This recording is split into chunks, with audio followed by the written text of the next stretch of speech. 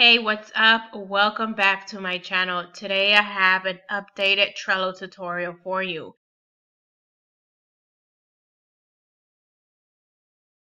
So here is how Trello works. You start with a board. So here I've created an example just to show you, but we are going to be creating a weekly plan from scratch as well. So it starts with boards, and a board is like a notebook. I'm going to click on it and show you how it works. Once you set up your board, you create lists on that board, and a list is like a page of a notebook. And after that, you set up cards for each list. And a card is like the actual content of a page. Here's where you will add all the things you want to keep track of. And there are several things that are unique about Trello, which is why I like to use it for some things. I do love Evernote, but there are some things that just work better with Trello. For one, you have a bird's eye view of your project. You can see everything at once. Another thing that's unique about Trello is that these lists move around, and so do the cards. You can rearrange them as you need, so you can always keep your project organized as you're working through it. Another thing is that each card has a back to it. If you click on it, you'll be presented with all of these options where you can attach and add several different things to your card. So there's no shortage of ways to keep up with information on your Trello boards. Now let me show you how to create one from scratch. First, you're going to click on create a new board. Then you'll be prompted to title your board. I'm just going to title it to-do list. From here, you can also change your background, but we can do that later as well, so I'll save that part. Here you can also change your privacy settings if you want it to be private or public. If you're sharing your Trello board with somebody, here's where you would make it public so that they are able to view this Trello board. Let's keep it private for now and click create board. Now here is our Trello board, and automatically this menu board is open, but you can always close it by clicking this X button.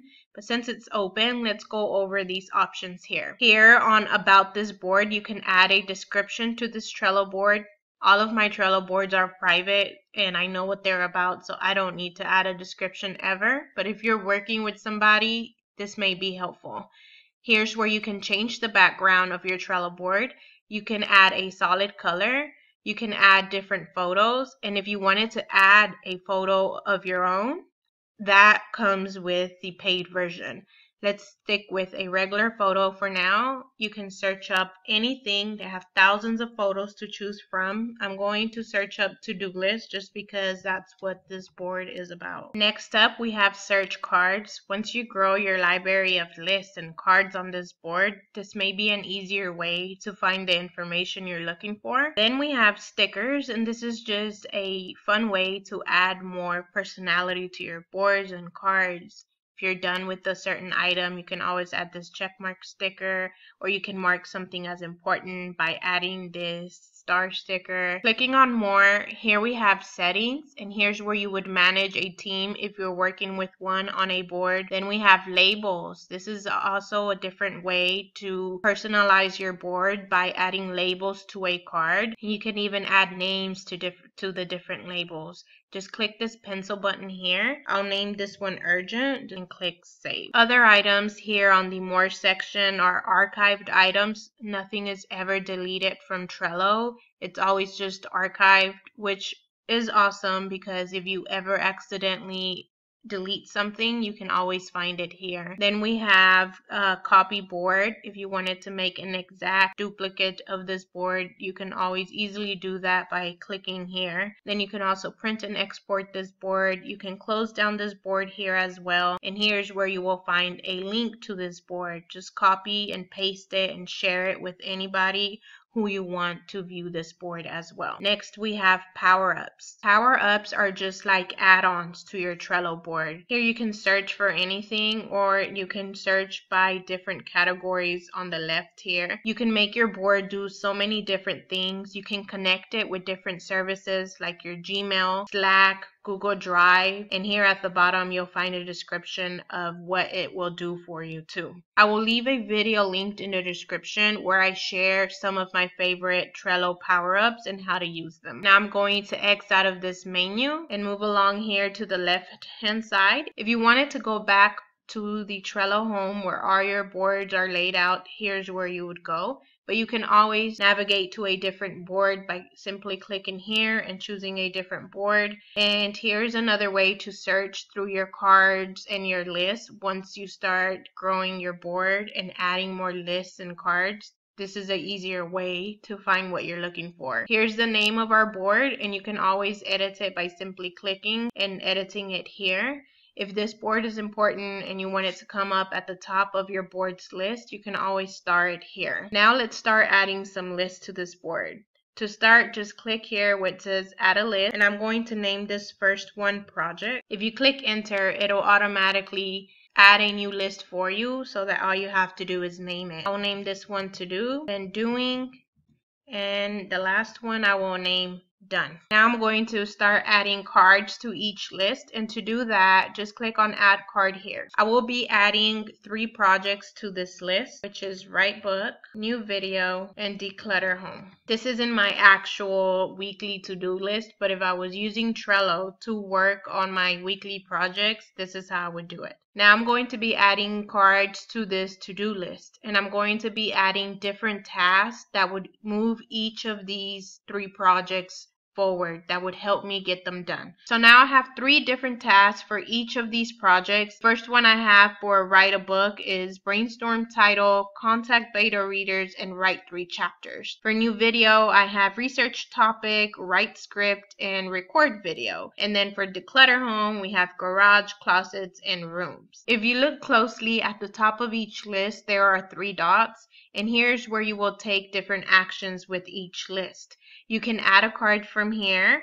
You can copy this list. You can move this list either to a different area on this board or to a different board altogether. Just click on board, and here you'll have a list of all your boards. So if you wanted to move it to a different one, just click on it, choose the position, and click move. You can also click on watch to be notified of any changes done to this list. You can also sort your list by date created or alphabetically. You can move all the cards in this list to a different board or to a different list on this board you're working on right now, or you can delete all the cards on this list.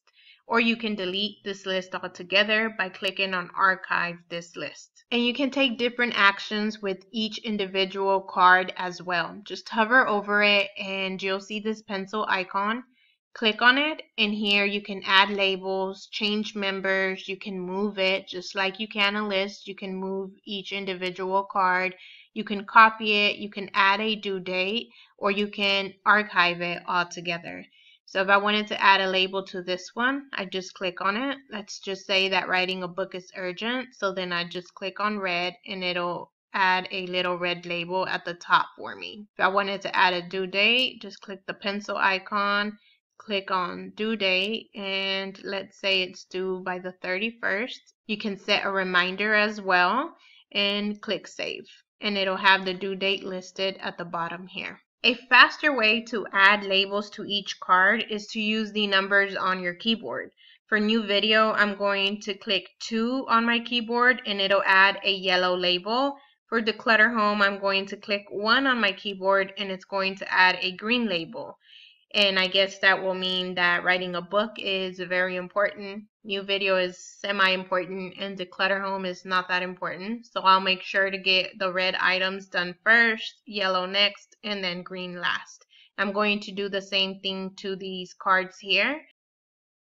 And you can always access a list of the label shortcuts and many more shortcuts by clicking on your profile icon and click on shortcuts. Here you can find many different shortcuts you can take to make things faster as you're working on your board. And here you can find the numbers and the different labels. I know it's a lot, but I suggest that you at least learn the ones you use very often just to save time. Next thing we'll do is move the red items over to doing. Just click and drag and drop on the list where you want it. Now, since I've moved these items to the doing list, that means these are the items I'm working on currently. That can be for the day, for the morning, for the next couple of hours. It's up to you how you want to break it down. But once I finish each of these items, I will just move it over to the done section. Now, the last thing I want to show you is the card back. To access that, just click on any card. And here you will be presented with many more actions and things you can add to each card. At the top here is the name of the card, and you can always edit that by clicking on it. Here will be your labels. You can always add a description here. Here you can also add comments, and this is helpful if you're collaborating with somebody on this particular board. And here are several different things you can add to each card. You can add members. Here's another way that you can add and edit labels. You can also add a checklist, which is very useful. Just click on checklist, add a title to it, click add, and it will create the checklist here below your description, and just start adding different items to your checklist. When you're done adding an item, just click enter and it'll automatically have a spot to add the next item. And as you get done with each item, just click this box to check mark it done. It'll cross it off for you, and it will also have a progress bar at the top here to show you how close you are to being done with each checklist. Moving down this list, you can also add and edit due dates here.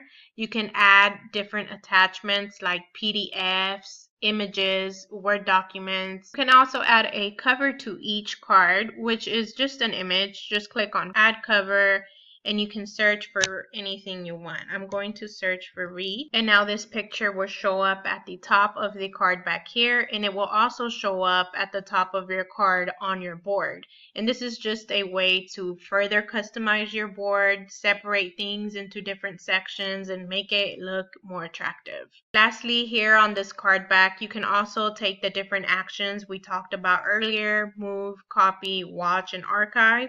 You can also share this card by clicking on share and just sharing this link here. And that is pretty much it. That is how you use Trello. I hope I covered everything, but if you have any questions, make sure to leave them in the comments down below.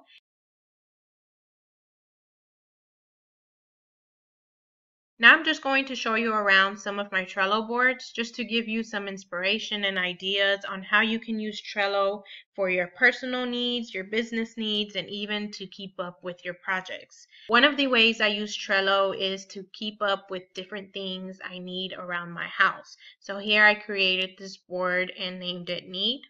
The first list I have here on the left-hand side is just a general grocery list. And I like to use Trello for this because you can move the cards around and I can organize it by aisles at the grocery store. So when I'm doing my shopping, it's easier to get everything in one go. And I also have my needs separated into different categories. So here I have paper and cleaning products, toiletries, any clothes I may need for me or my kids, and then I have furniture and house stuff. The great thing about this is that this will automatically sync to the app on my phone. So when I'm at the store or I'm shopping online, I can always just take out my phone to see exactly what I need from the clothes store or from a furniture store or wherever I'm at. I also use Trello to keep track of my video ideas for this channel. Here I have one named STMB Video Ideas. As I read books, I come up with different ideas of videos I'd like to make, and sometimes I'm also scrolling through YouTube and I see a video that I'd like to make as well, or listening to podcasts. All these things bring up different ideas, and here's where I keep track of them. And again, I just use the list to separate my video ideas into different categories. I have tutorials, business, productivity, motivation, spirituality, and so many other things here. I also use Trello to keep track of the books I'd like to read. Anytime I hear a recommendation, I keep it here, and again, keep it separated by different categories. I also use it to keep track of a new book I'm writing. I keep it separated by different chapters here with lists, and add cards to it about things I want to research. So there's so many ways that you can use Trello. And for even more ideas on how to use it, I will leave this page linked in the description. It's on Trello's website, and here they have different board templates that you can use and customize and make it your own. Here they have different categories, and as you can see, they have one for all different sorts of things. You can even use your search bar to look for a specific type of board template you're looking for. I typed in gratitude, and here they have a gratitude diary. Just click on view board, and here you have the board template. The first list here is how to use it. So if you click on it, in the description, it'll give you directions on how to use it. And then here, I guess she has the month separated into different lists and the days separated by cards. You just click on a card and add your gratitude list in the description section. So that's just another way to use Trello. There are endless ways to use it to organize your life, your business, and different projects you have going on. I do have more Trello tutorials, and I will link them down in the description and at the end of this video as well. So if you want to learn more about it, make sure to check those out. But if you like this Trello tutorial, give me a thumbs up. And also let me know down in the comments below how you will be using Trello moving forward. I'd love to hear your ideas. And that's all for me today. I thank you so much for watching, and I'll see you next time.